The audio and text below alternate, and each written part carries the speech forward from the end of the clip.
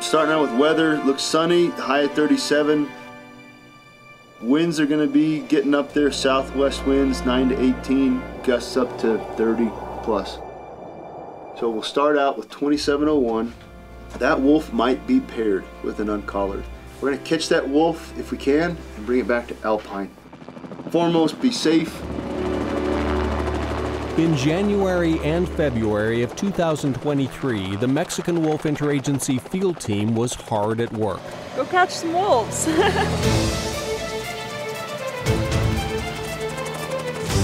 For a couple of weeks at the start of each year, the team uses helicopters to count and capture endangered Mexican wolves.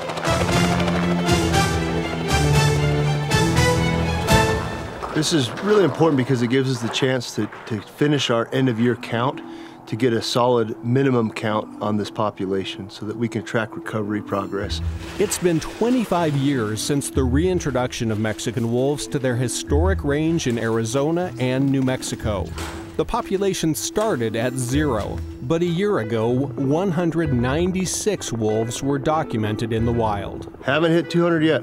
We'll see what we count this year. The counting actually began on the ground in November. So that's us going out, trying to get visuals on the wolves using tracks in the snow, our trail cameras. Counting wolves by helicopter is one last step to ensure the most accurate numbers. And it also gives us a chance to deploy collars so that we have collars on these wolves so that we're able to track reproduction, all the different management activities that go into recovering wolves. But it also, the collars give us the ability to manage conflict. And it makes us that much more effective in reducing and being proactive in preventing wolf conflict.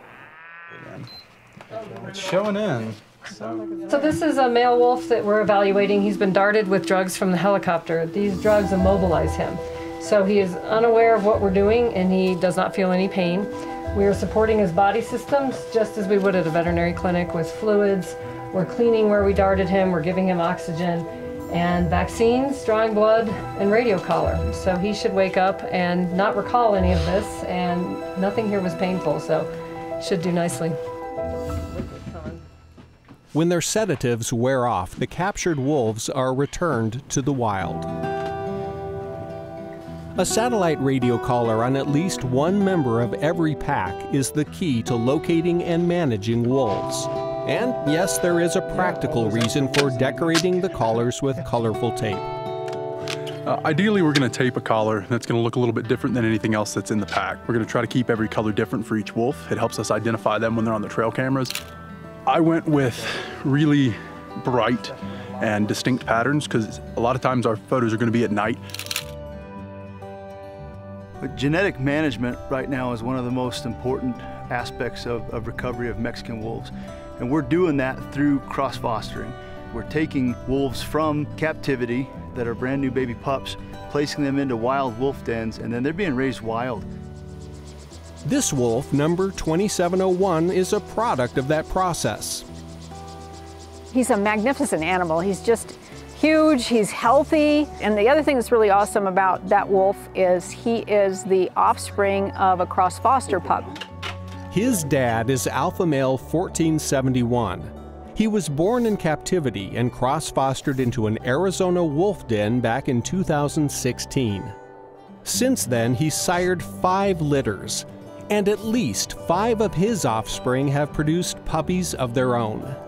And that's what we've been saying all along, that cross-fostering is a successful means of enhancing the genetic variability up here and maintaining the health of this population.